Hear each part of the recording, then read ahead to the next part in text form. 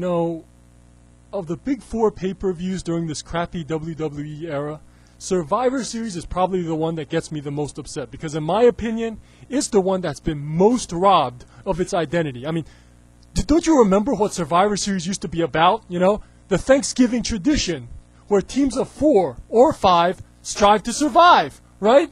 You know, it was about storyline and build-up, bring all these people together to form all these alliances, you know, each with their own unique identity and their own purpose for why they're going into battle. You know, you had the Hulkamaniacs, and they were like the All-American team, you know, with Hogan and Bossman and Tugboat and Hacksaw. Then you had like the $1 Million team, and it was always with like Ted DiBiase and his hired thugs to take down one of the wrestlers.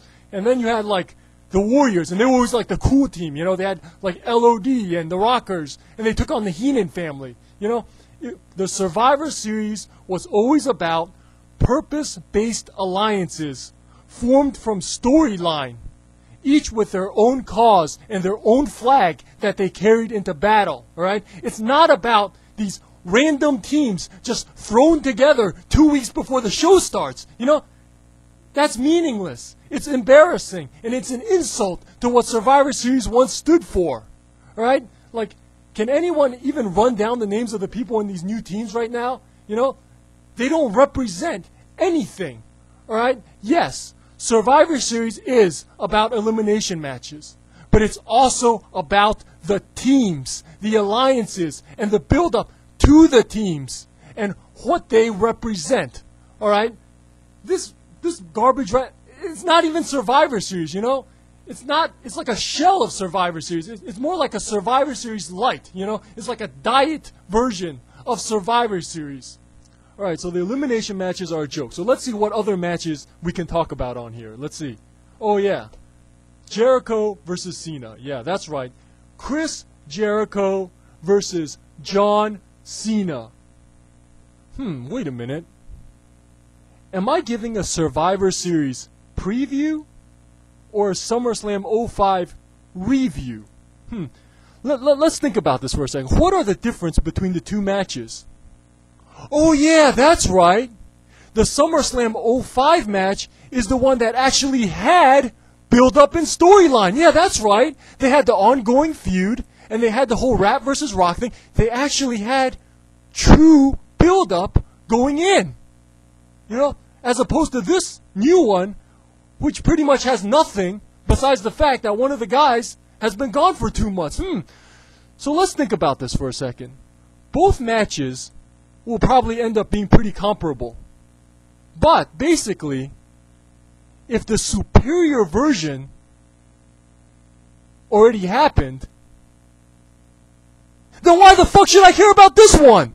Alright, so let's see what other matches are on here. Alright, The Taker in his signature match versus The Big Show. / Yokozuna / Kamala. Yes, indeedy, ladies and gentlemen, this is the same old shit. Alright? First of all, the match itself is going to suck, alright?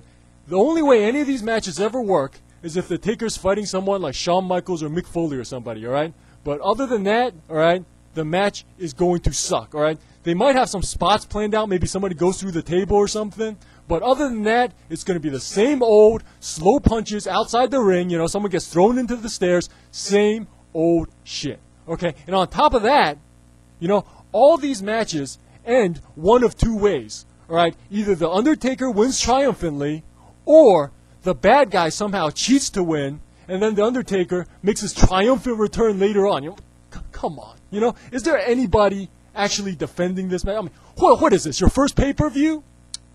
And finally, we have our main event, which pits Triple H putting his belt on the line against Kurrgan the Interrogator. Kurrgan the Interrogator. What the hell is he doing in my main event? Shouldn't he be dancing around with the oddities? You know, but now, not only is he in a match for the World Heavyweight Championship, people are actually cheering for him to win. Oh my goodness. It's a joke, okay? It's a complete joke. Survivor Series has become a joke, and the WWE has become a joke. And am I BSing? Am I just being biased? I don't think so. After all, the legacy and greatness of the WWE from times before is well documented, alright? Both on tape and in the memories of millions of wrestling fans. The main problem with the WWE right now is not that they're currently sucking, alright? It's their absolute refusal to get any better. Because personally, I'll stick around with a wrestling promotion, even if they're sucking for a little while, so long as I'm truly confident that they are working their asses off to fix the problems. With the WWE, not only are they not fixing the problem, they're adding to the damage, okay? Which is why we can't stick around, alright? Which is why people are leaving, because there is nothing to look forward to. I mean, after Survivor Series, what do we got, alright? We got Are We Sucking? Followed by the Royal Stumble and No Way Good, leading in to Entertainia 25. And come on, there's no choice but to go to TNA.